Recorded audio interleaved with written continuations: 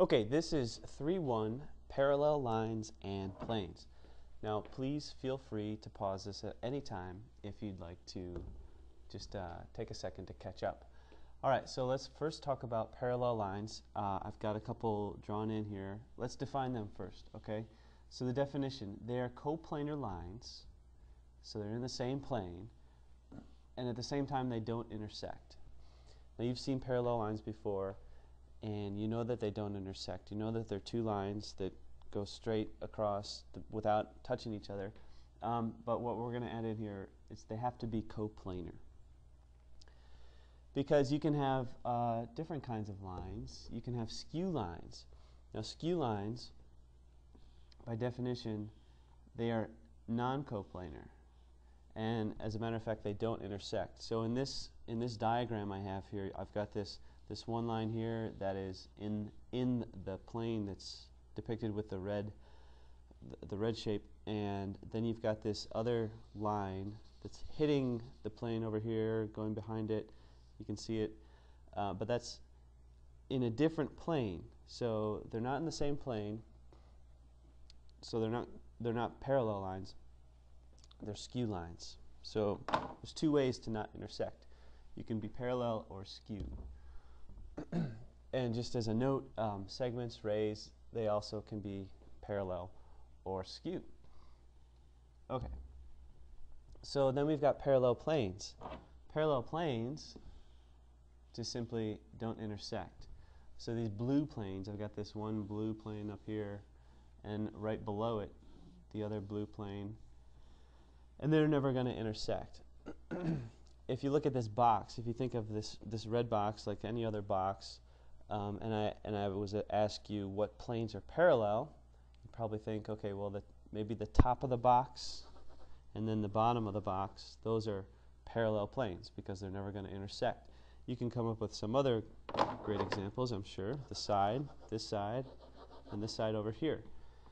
They are parallel planes because they don't intersect. Okay, so there's a theorem that goes along with these parallel planes. Let's see if we can pull this down.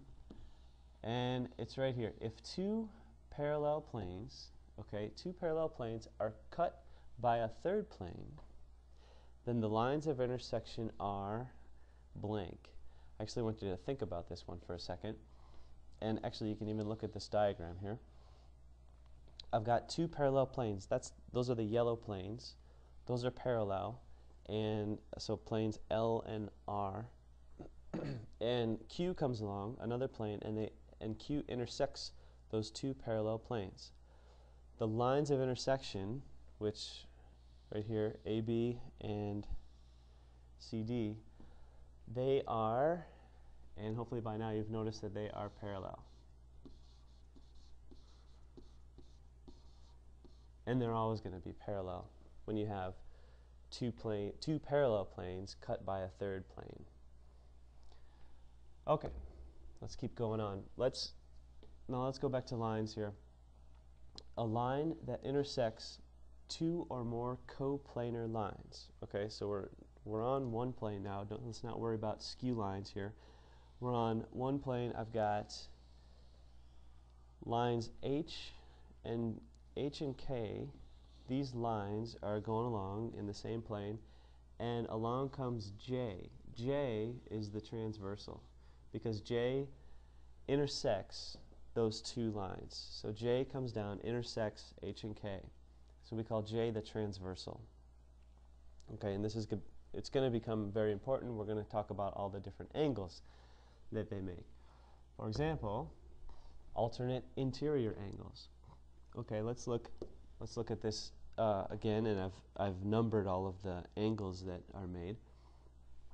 Alternate interior angles are two non-adjacent, so they're not going to be next to each other. They're interior, so they're on the inside of these lines that are being intersected, and they're on opposite sides of the transversal. Okay, so all the interior angles are 3, 4, 5, and 6, and I'm looking for two non-adjacent. Okay, so let's look at 3. The non-adjacent angle, it's not 4, so 5 and 6 are non-adjacent. but which one is on the opposite side of the transversal? Well, that's 6.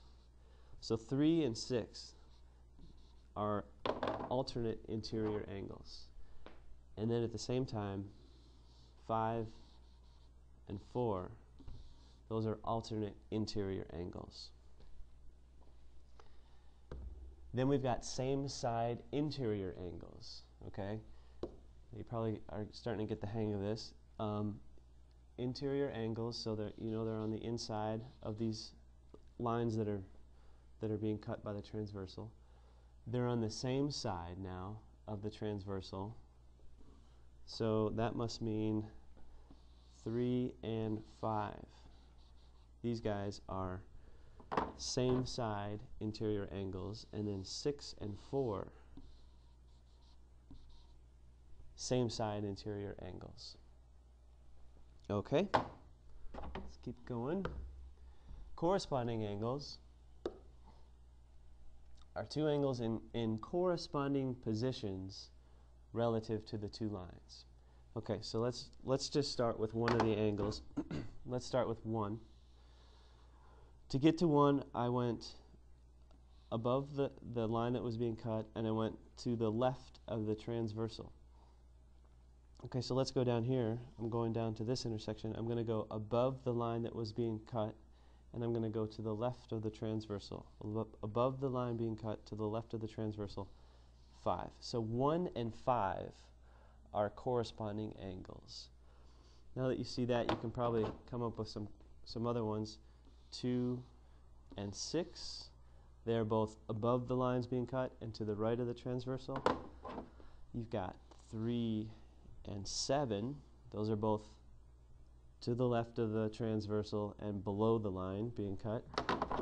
And finally 4 and 8. Okay. Now, quick review. So you can pause this if you want to take another extra second to answer. First question, which lines are parallel? I've drawn in a box here. And hopefully you're thinking right now something like, okay, here comes the answers. Oops. A, D, and BC. AD and BC, those are parallel lines. So I can say AD, line AD is parallel to line BC. That's one of them. You might have come up with something else. You might have said AB and EF are parallel lines. You might have said EH and FG. Those are parallel lines. Those are all good examples. Which lines are skew? So now we've got to be in different planes and not intersecting. Okay, how about EF and CG? So I can say that lines EF and CG, oops, are skew. And then there's, of course, some other examples that you could come up with. All right, which angle, are you ready for this? Which angle is the same side interior angle to D?